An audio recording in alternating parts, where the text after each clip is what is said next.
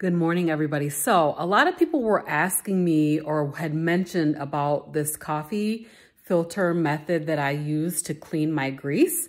So today I'm going to show you guys how I do that. So it's Saturday morning and I am actually doing some cleaning my kitchen. And I wanted to show you guys, I had a pan of some beef tallow. This is my beef tallow jar. I keep it in the refrigerator. And so I thought I would just show you guys how I do my drippings. So I have a pan. I cooked some beef fat trimmings, a couple rounds of it.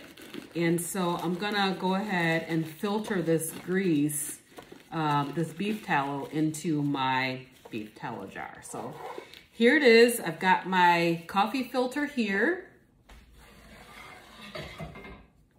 I got a pan of grease right here, and I'm just gonna pour this through. Now, if you have a funnel, that probably would be helpful. I don't have one, so I'm not using one. So just kind of pour slowly. Oh, don't pour it everywhere, you guys, like I'm doing.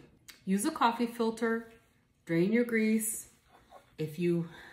If your pan is leaking like mine was, use a glass jar, pour it in the glass jar, pour it in there, it'll drain through. Now, as long as you don't have any meat remnants in your grease, you should be able to leave this right on your countertop. But if you've got any of these dregs inside, then you'll wanna make sure that you refrigerate it. The best thing is to just go ahead and strain it, and then you can leave it on your countertop. I don't know how long, but I would say forever. That's what my grandmother used to do with bacon grease. And so you just take this little thing right out of here. Once it's all the way done draining, take it out, throw it in the trash, and you're all set. So very simple. Just one more thing. If you need a little bit more time to drain, just take your top and put it right on.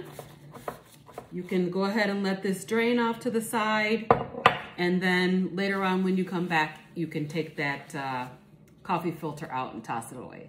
Okay, thanks. Okay, we're back again.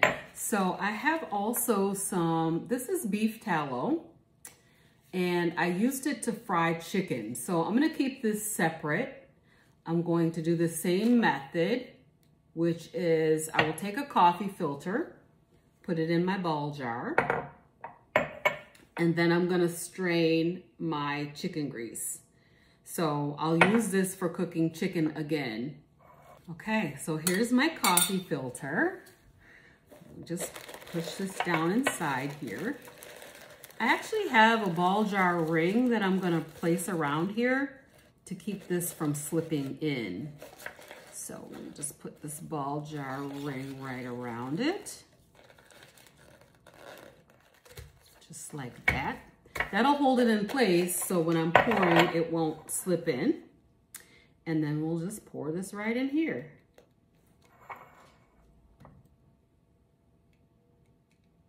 So again, you know, it just drains out all of the dregs from when I was cooking. I don't know what you call that, remains, remnants.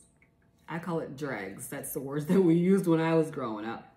And it'll just filter through down into the jar. So simple method for cleaning your grease. I forgot to turn